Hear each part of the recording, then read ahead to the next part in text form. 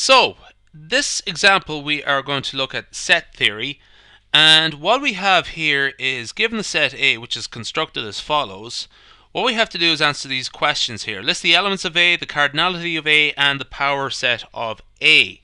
So let's look at it first. Let's answer each step by step. So list the elements of A.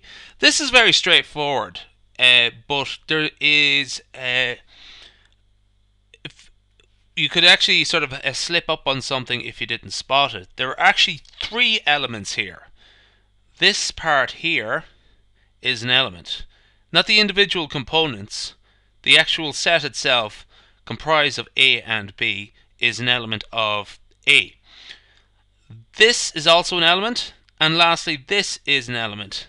So writing them all out, the first element here is A and B, or that subset there. The next one is this set that just comprises of C, and lastly D, E, and F. So list the elements of A, the set A.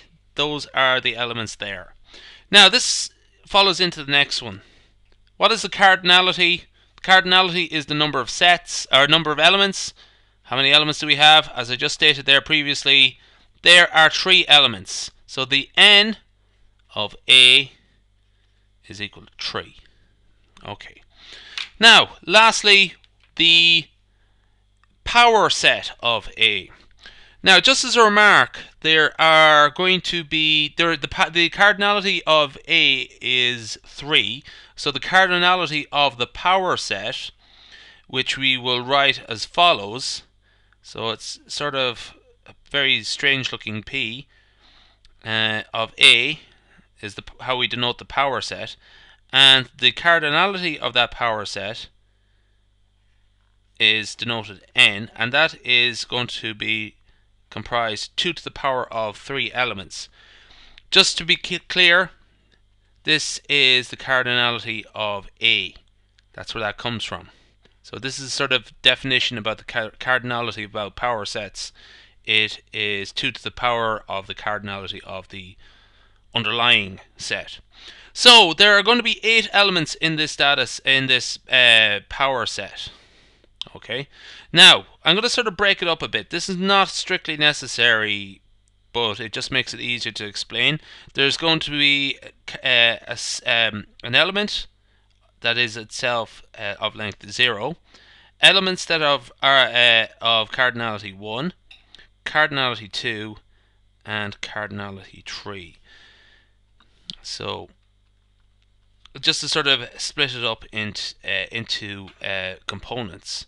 So the elements of this that of cardinality 0, the elements of the power set, is actually just the empty set itself. So that's the only element of cardinality 0.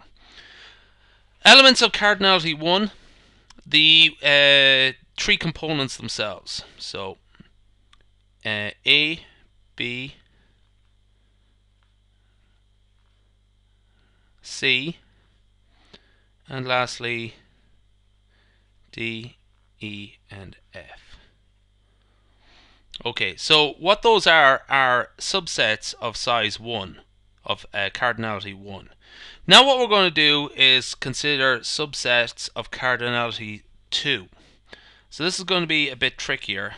So what we're going to do is consider each pair of elements in A and treat them as a subset. So the first pairing is A and B with C.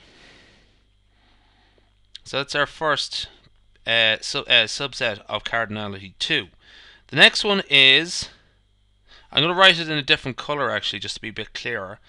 So the next one is A and B again, and this time with D, E, and F. And the last one of cardinality size 2, I'm going to write this in red this time, is C and D, E, and F.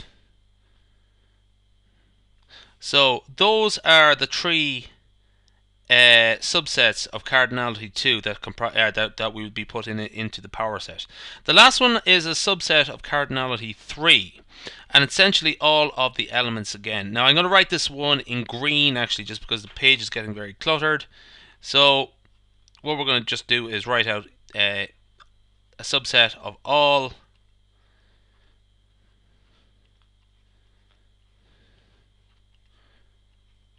three elements. So that is the power set of A. Now it's quite a lot of stuff in there, and it looks quite a trick to follow it. So I have another video on power sets that you can have a look at. Anyway, that ends our example of this for this question.